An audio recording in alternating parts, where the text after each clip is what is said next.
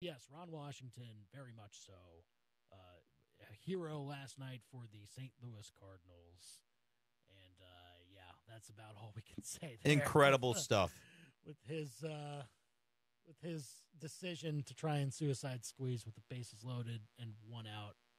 Wow. A decision, by the way, that he wanted to take zero responsibility for after the game. I don't think I have ever heard a big league manager throw a player under the bus quite in the way that Ron Washington did last night to Luis Guillorme for a call that was, to me, pretty cut and dry. Ron Washington's decision to make, and he should be taking the fall for it. And he said, no, not me.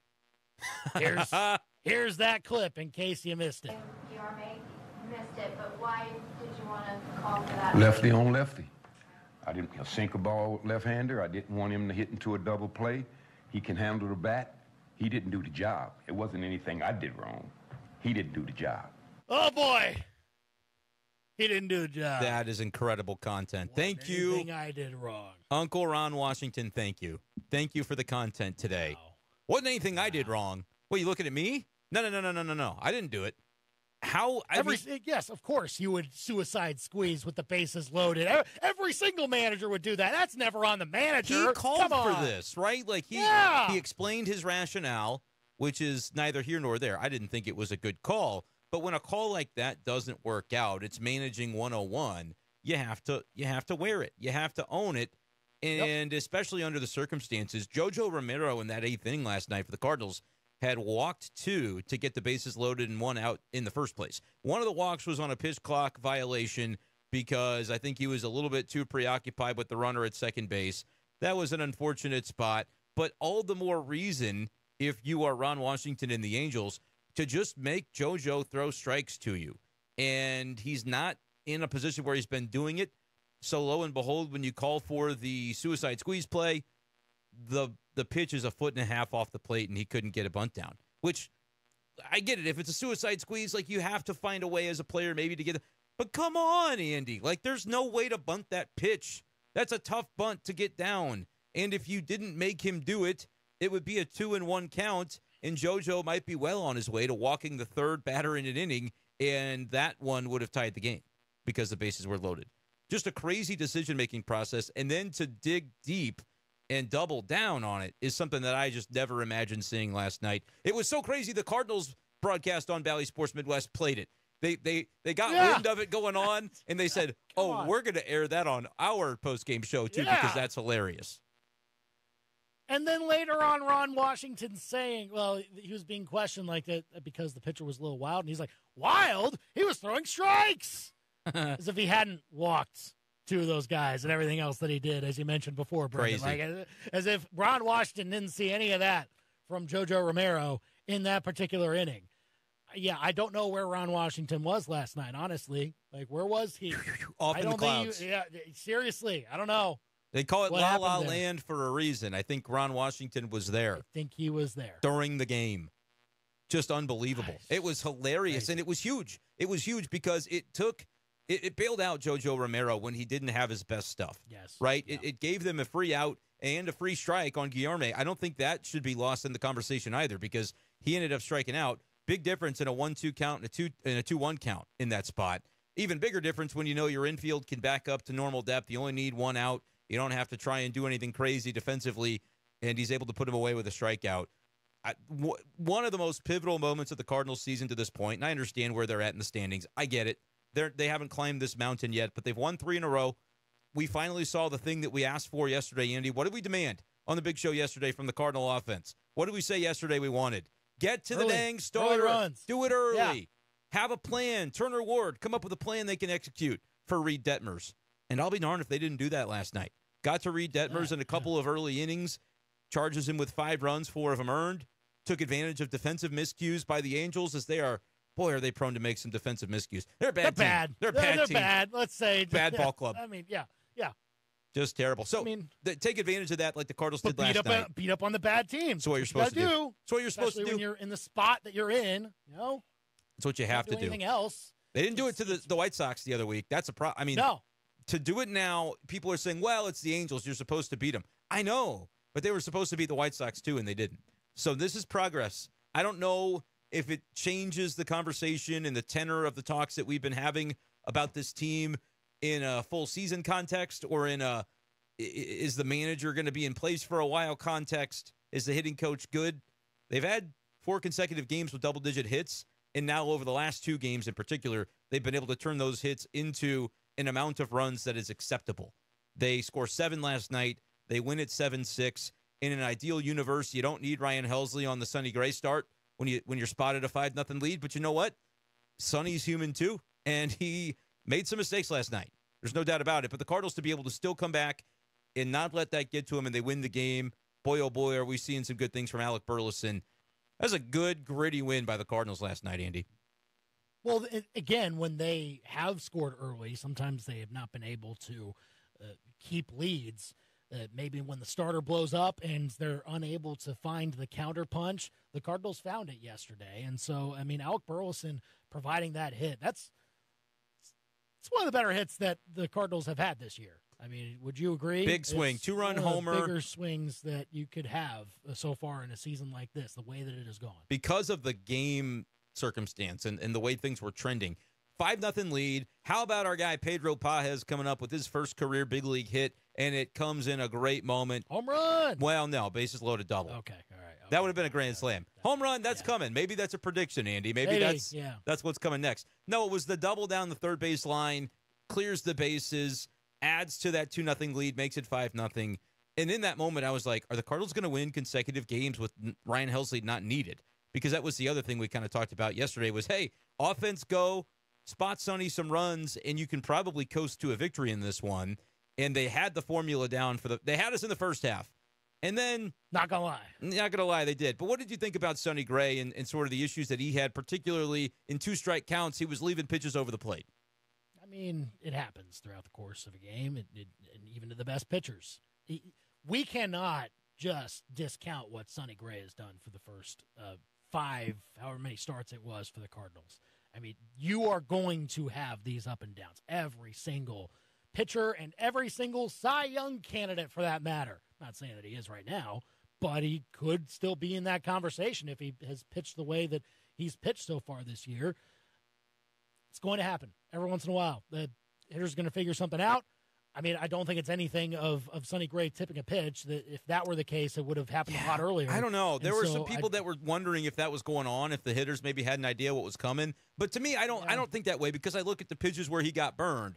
94 up and over the plate for one of the RBI hits in the 4th inning, and then the homer. Mistakes. The homer was 93 middle in. It just they were 2 pitches that caught too much of the plate, and I liked it from Pedro Pajes last night after the game, where on the Bally Sports postgame show he said, "Look, on that home run pitch to O'Hoppe, I probably could have called for something different, and Sonny probably could have. Like that's on both of us to put ourselves in that spot, and one that I think comes as a learning experience. Now, I like that he's taking accountability for calling a pitch that you put the pitcher in a bind to execute it, and he doesn't execute it.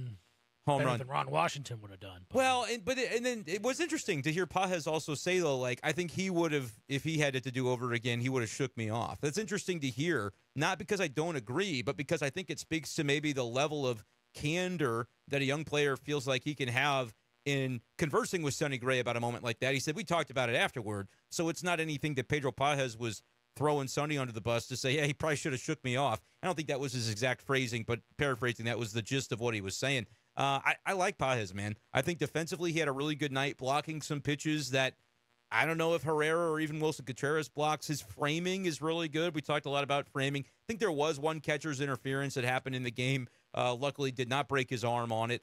But just a big game for Pajes. Alec Burleson, 3 hits, a double and a home run as well, and included within that. With Wilson Contreras down, there's going to have to be some guys on this offense that step up, and for Burleson to perhaps be that guy would be a blessing, man, to get that from the middle of this Cardinals lineup. He batted 5th last night, OPS up to 742. That's highest on the team. There are still some things. Wow. Outside of Contreras, that is the highest Cardinal OPS of the regulars. So a lot of work to be done for the offense yet, but you're starting to see some guys come around slowly but surely, and is it going to last? Are they turning the corner? I don't know. But regardless of if this is just a blip on the radar playing a bad team, you got to finish off that bad team.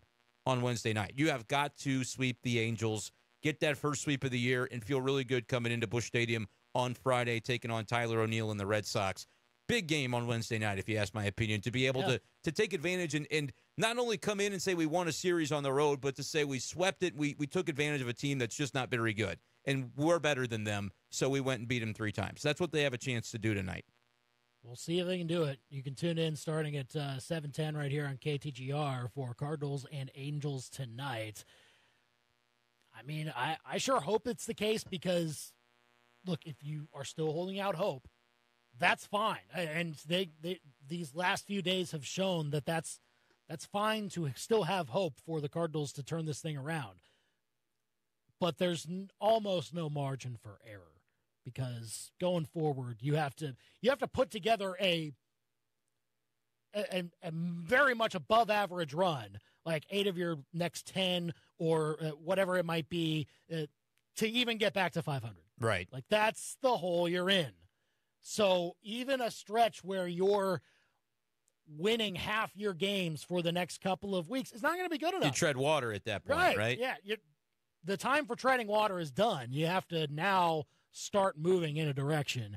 And this is the perfect opportunity to do so. If you get a win tonight, you have good vibes again, crossing all those states back to St. Louis to open up a homestand. And you get an off day. That helps too. Yeah, and an off day. Feel rested. It can set up really well. You don't have to worry about that spot for Mats, filling with bullpen guys, things like that for at least a few more days. But it sets up really well if you can win the game tonight, and then you're just 5 under 500 instead of Not 7. A great. Right? Exactly. That's the key. Like the you can swings. How here. good do you feel about winning a series? Well, you always want to win series, but they have to make up for the series that they've lost to this point and the times they've been swept. Like, they had a rough week. They lost 7 in a row. Winning 3 means you've won 3 of your last 10. That's not good enough. So you can't. It almost will take away a lot of the momentum and kind of put them back to ground zero if they can't finish the job against the Angels on Wednesday, because then you'll be like, okay, we still, 3 of our last 10, 3 of our last 11. Where do the gains come from? When you have big losing skids, it's best to make them up real quick with big winning skids or big winning streaks rather, because you could do it. What are they? They're 18 and 24. If you went the next 100 games and played 6 games above 500, we'd be at 500 with the 20-game sprint to the finish yet to go, and that probably does put you in the mix. But you want to do it definitively early so that there's no question that the Cardinals are going to be around. And I think if you're Ollie Marmol, you'd really like it to be that way so that people can stop talking about your job, because they were talking about it over the weekend. I think to some extent, understandably so. I don't know if it's rightfully so, just because I don't know if that was going to be the move that saves the Cardinals. But I think when you lose a bunch of games in a row and you're in the spot that this organization is in, it's hard not to think in those terms. And so I think it was on the table if they continued to slide. With 3 wins, now is it maybe a different conversation? I think especially if they go ahead and beat the Angels, you can say, all right, let's see if this little dynamic that's starting to build can cook for the Cardinals now if they can sweep this team by winning on Wednesday night behind Lance Lynn, who has to throw more strikes. I gave you my keys to the game yesterday. Get a lead early against the opposing starter. Cardinals did that. Hopefully you can coast by Sonny Gray. They didn't quite do that, but they found a way to win anyway. My key tonight is Lance Lynn's got to throw more strikes and record an out in the 6th. He's only done it once, and it was April 16th, almost a month ago. Every other start has been 5 innings or fewer by Lance Lynn. He's got to do it tonight because you used up Helsley for 18 pitches on Tuesday, and on Wednesday, or in that game as well, you used up JoJo Romero for over 30 pitches. You might have 1 inning from Kittredge tonight. Maybe Helsley if you push it, just because the off day's coming on Thursday, Andy. But they're going to need Lance Lynn to give him 6. That's kind of what he was brought in to do. We haven't seen it from him. The ERA is pretty good still for Lance, but I think tonight's a night where he needs to give you length as well in the start. It'll be key, and if the Cardinals can get that done, they'll have a 4-game winning streak, and that's a nice thing to have coming back home. Again, not everything is fixed, but even another 1 more losing streak like they had last week makes it tough. Could be it could be the tipping point could be that we have been talking about. That would be it. And so that's as close to the edge that the Cardinals are right now. We'll see if they can get further away from it. By the way, though, they're 7.5 games back of the Brewers, just if you wanted to know. Wild card-wise, it's not actually that bleak. They're 2.5 games back of the team that is in the third wild card spot. That's Mike Schultz Padres right now, who are below 500. The NL in that wild card category is up for the taking. The Cubs and Braves are looking like bona fide playoff teams. I know the Braves are going to be. We'll see about the Cubs. They're 5 games above 500. Everybody else is kind of in that soft, cushy middle, waiting to see who's going to emerge. Forget about Miami. Forget about Colorado. Every other team in the NL could conceivably make the playoffs. And the Cardinals right now are dead even with the Reds at 18 and 24. And their percentage points behind the Pirates. Cardinals win another game tonight. Maybe you're in third place. Like, that's a real possibility here for the way the standings are shaking out. They've got more sights ahead than just that, but it would be a nice start. Finish off a series and really be able to say definitively, like, no, this wasn't just a blip on the radar where we took 3 of 4 on the heels of, losing for a week straight. We went 4 in a row, and now there's an opportunity to really see the light at the end of the tunnel on being able to climb out of this thing. That's what could be at stake on Wednesday night. Yeah. So, again, tune in tonight, 7:10, and then 8 o'clock first pitch here on KTGR as the Cardinals try to go for the sweep against the Angels.